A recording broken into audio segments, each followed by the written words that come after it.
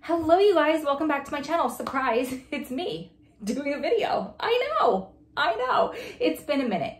You know, toddler mom life. He doesn't let me make videos. He doesn't let me sit at my computer and edit. He doesn't let me sit at my computer and work at the job that pays me, but that is so besides the point. He is sleeping right now, so we are gonna strike while the iron is hot. I wanted to make this video because Adam and I touched on it in our podcast that just posted on Monday. The podcast is called Gritability for you guys that don't know. Welcome to Gritability. Adam and I did a podcast on our Gritability channel about the inmate that escaped in Pennsylvania prison. Adam talked about a couple of times that he was propositioned to plan escapes while he was inside. At least twice, one of the times he very much entertained. It's not as difficult as you would think. However, there are some major obstacles to overcome. So I will post a link to it in the cards in the description box below. But then I figured, why don't I come back and do like a whole background story on this guy that escaped, how I feel about it, so we can have one of these sit down videos. Danelo Cavalcante is a Brazilian native. He's 34 years old. He escaped from a jail in Chester County, Pennsylvania on August 31st, 2023. This was about a week after he was sentenced to life for the murder of his girlfriend, Deborah Brandeo. I don't know if I'm saying that right. They're both of Brazilian descent. Tonight, 2 days after this doorbell camera video showed escaped inmate Danelo Cavalcante on the run, police announced additional sightings within a 2-mile radius outside the Pennsylvania Chester County prison, where the convicted killer escaped from Thursday morning. So here's the background story. Mr. Cavalcante was wanted for a murder in Brazil that happened back in 2017. Apparently, when he was in Brazil, he was kind of running with the street gangs. He was living basically a thug life. He did repairs on this man's car, and there was a debt that wasn't settled. He shot this man 6 times, stole his cell phone, and fled away in a car. In November of 2018, Mr. Cavalcante was given a public defender, but she never heard from him. The reason she never heard from him was because he fled to Puerto Rico. From Puerto Rico, he came over to the mainland of the United States. Shortly after he got here, he started dating Deborah.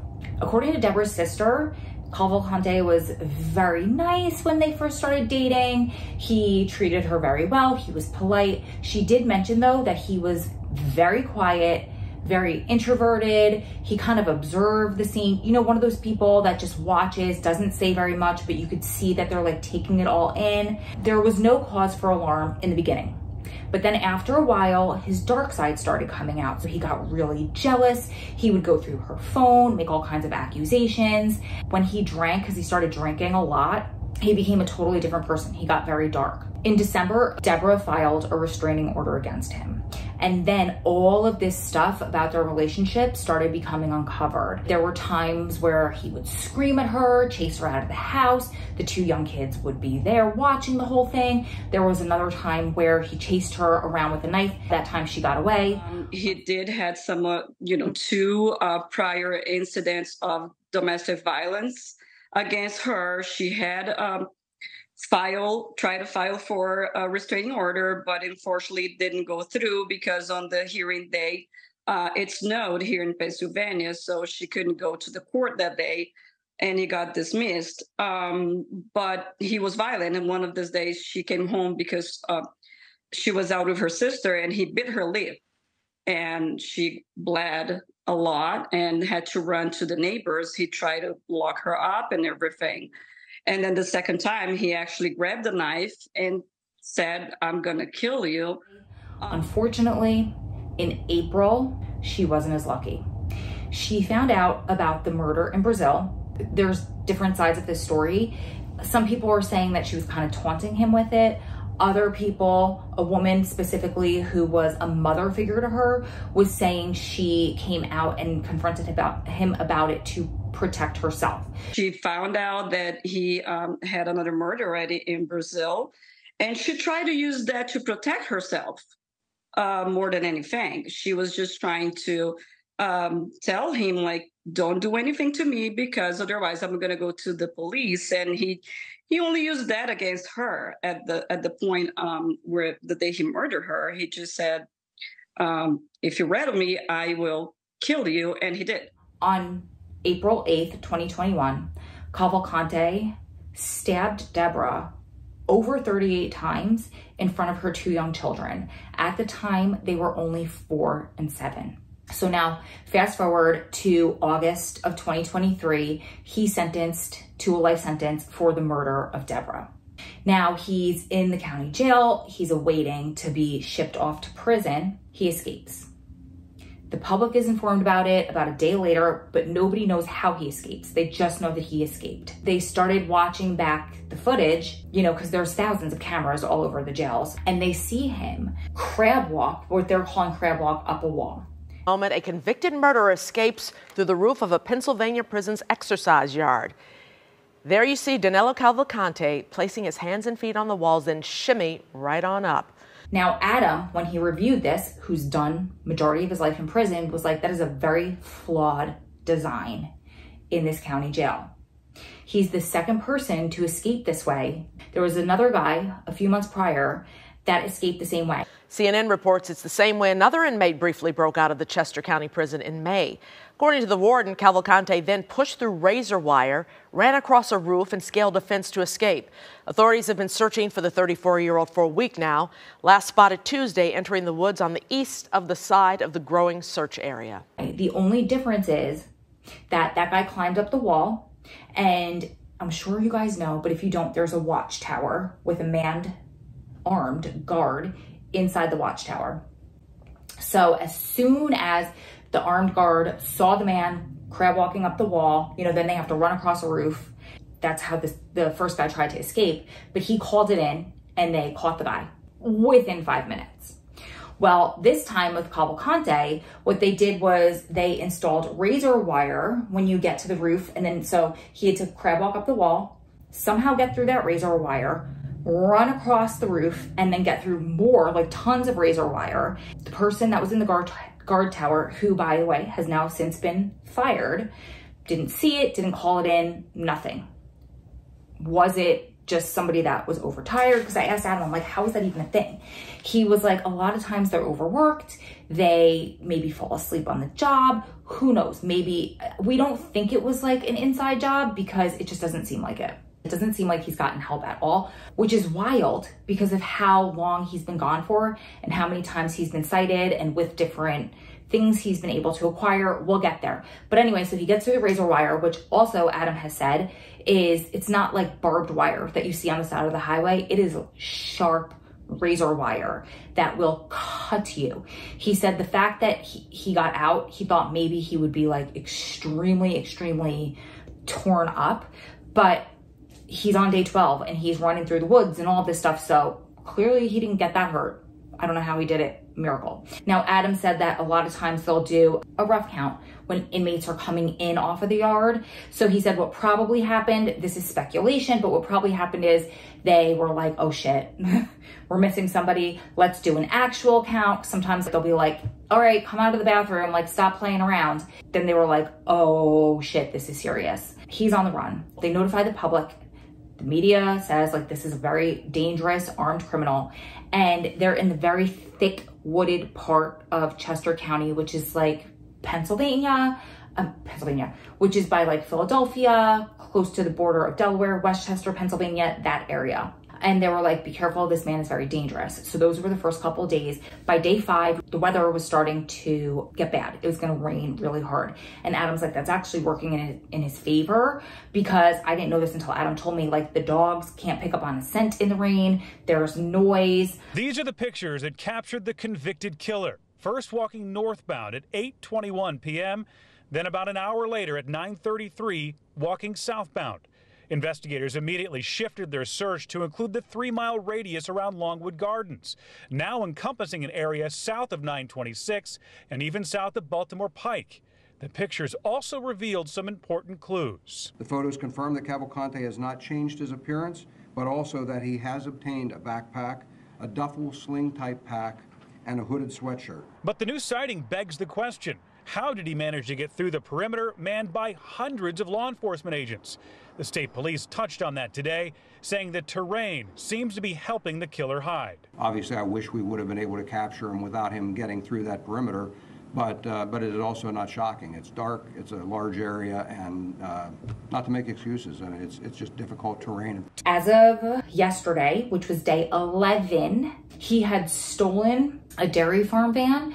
Somebody left the keys in it unlocked, so he drove that about, I think, 30 miles away, ditched it in a field. They think because he ran out of gas, he can't stop for gas, because he's a wanted man. Now, when he escaped prison, he had like a beard, goatee thing going on. He had long, crazy hair. He showed up yesterday on 2 former coworkers ring doorbells.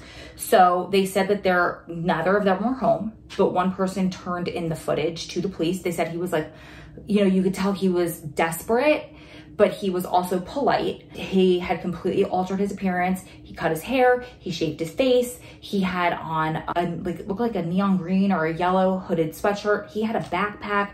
So he's acquiring stuff along the way. Now police say Cavalcante got out of the perimeter near Longwood Gardens sometime Saturday, stole a van from a nearby dairy farm and drove it up to the Phoenixville area. From there, police say he tried to get in contact with 2 former coworkers, showing up on one of the ring cameras looking completely different. Now the 34-year-old has a shaven face, and at that time when those ring camera photos were taken, he was wearing either a yellow or green hoodie with a black baseball cap. The van he was driving, well, it was found ditched in Glenmore after police say it ran out of gas. Since then, authorities focused their search in the northern Chester County area. We saw a large police presence overnight and today in the Glenmore area. A man actually came out and said that he heard Cavalcante in his basement.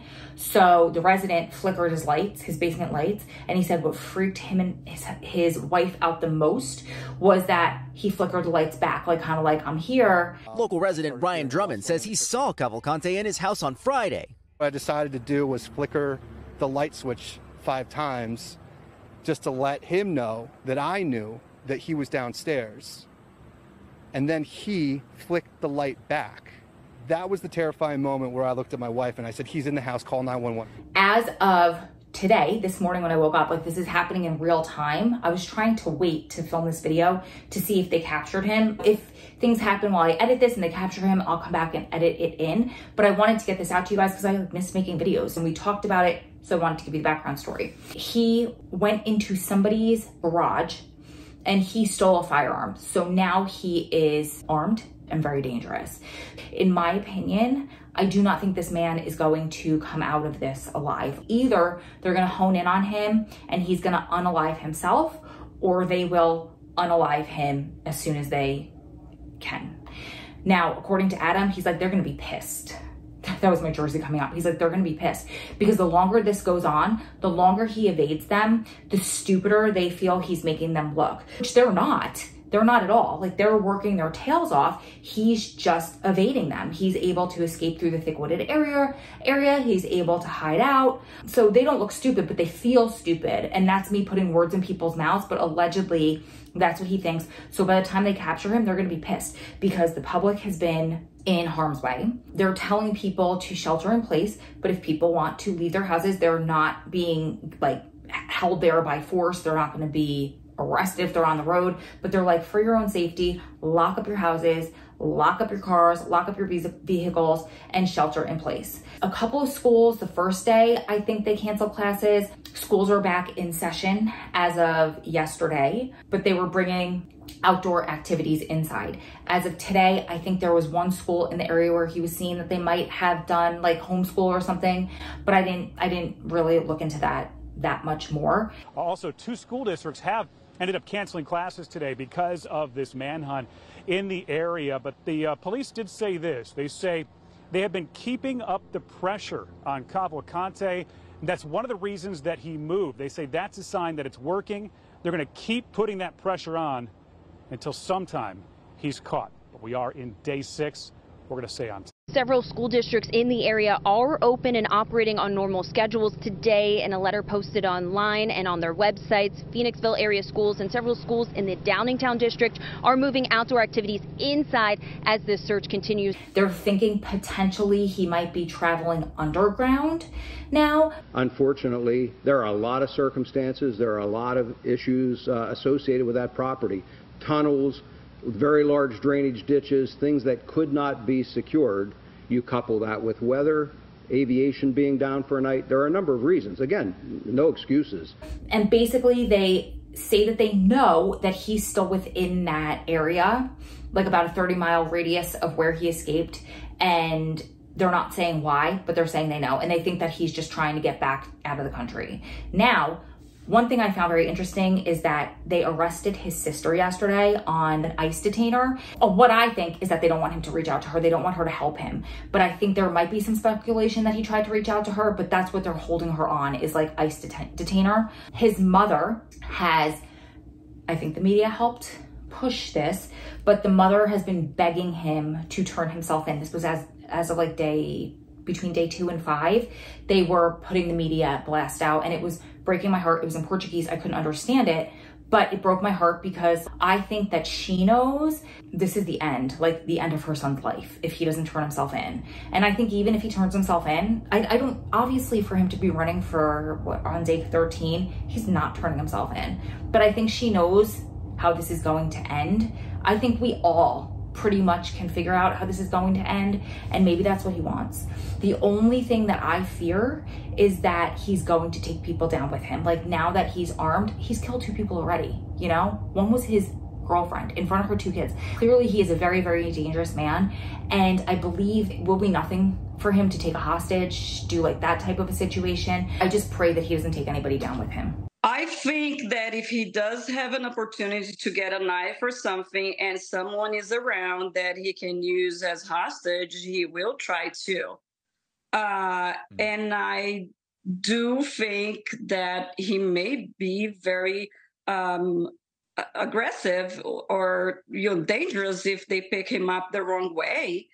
And I would say that I wouldn't play with the not killing him or trying, to talk to him into getting out. I believe that he can be dangerous. I don't think he's armed right now, but he really stabbed her 38 times with a small knife, like a kitchen knife. Yeah. And we don't know if he may have gotten a hat. I understand. Gotten one already. And I'm very sorry. They started out with a $5,000 reward, upped it to, I think it was 10 and then 20. And the last I heard, it was at $25,000. They also said that anybody who is caught helping this guy will be charged to the fullest extent of the law. Yeah, that's right, Tom. And police say if they encounter Cavalcante and he's not actively surrendering, the use of deadly force has been authorized. His former roommate came out and was like, listen, if you guys need my help, I'll help you. If you need somebody, when you capture him to, if it becomes some sort of negotiation type of situation, I'll be happy to be like your Portuguese translator. As the manhunt for Danelo Cavalcante enters its 11th night, we're hearing from his former roommate, Franco. I had no idea he could do something like this. He said he was someone super shy, like really quiet. He would drink his beers on the weekend, make barbecue, and working a lot. Franco says they lived together in King of Prussia for 4 months, and he showed us this video of Cavalcante moving out the day before he killed his ex-girlfriend in 2021. Right now I have anxiety because of this, and I was getting anxious again this week. I even told my friends I'm not sleeping well. Franco says he provided information to police after the murder, and now he's trying to help them again. And I was talking to the police for about an hour. I'm here to see if they need my help to speak Portuguese. If he's found and I can talk in Portuguese with him, so he can surrender. So there are citizens that are willing to come out and help. Other residents also showed up to the new search area Sunday afternoon to assist police. We're out looking for the fugitive, while others worry about where he'll go next. So he's out of the perimeter now, and he can go anywhere. He could just keep hopping in and out of different cars and moving on his way. So it's I guess from their standpoint, it's a little bit different tracking him now. I just want him to be caught so I can sleep. I can go live my normal life. Everybody can feel safe again. And yeah, he has to pay for what he did. Communities just outside the search zone are on edge. People don't know what to expect. You're on high alert. I'm not sure if our kids will be back in school tomorrow if they don't catch this guy by tomorrow. Today, state police reminded residents Cavalcante is extremely dangerous. He does not want to be caught. He has very little to lose at this point. I'd love to know your thoughts on the situation. Let me know in the comments below. I love you guys so much. This was fun. I'm happy to be back. I feel kind of rusty, but you know, let me know in the comments what you think, and I'll see you in the next one. Mwah.